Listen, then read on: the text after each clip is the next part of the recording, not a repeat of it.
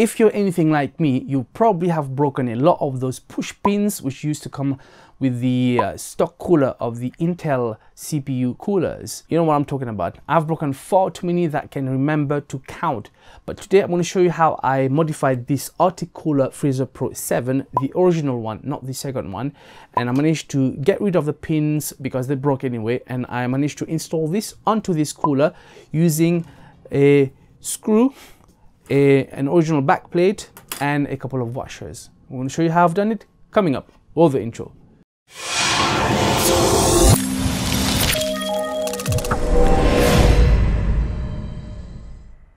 Hey name tags and welcome. This is Ash from HealMyTech, helping you go from newbie to techie. Like I told you, I had this cooler left over in a system by a client, and the pins, I broke them. I hate them, I always break them.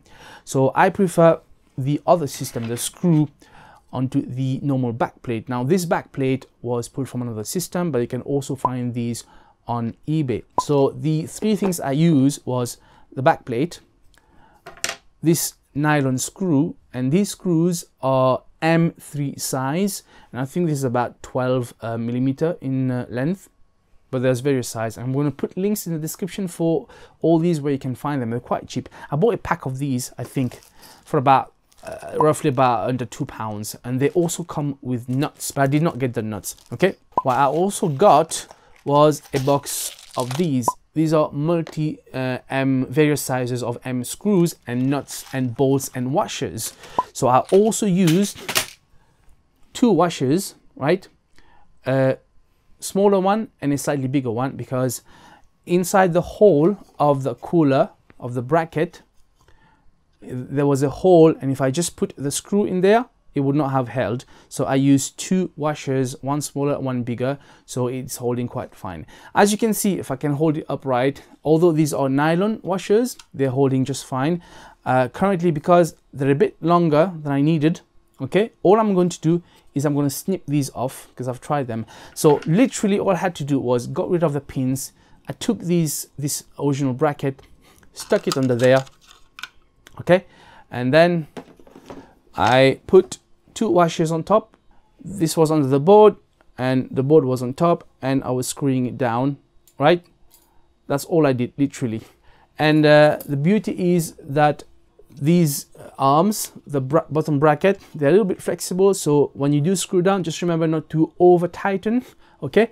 And I just tested it, it's working fine, but I'm going to boot this up to show you the temperature, although I have not yet put proper thermal paste on it because I was just a test trial. After this, I'm going to actually undo this, cut this off, and Bob's your uncle. So let's go over to my setup to show you how it's working with the temperature.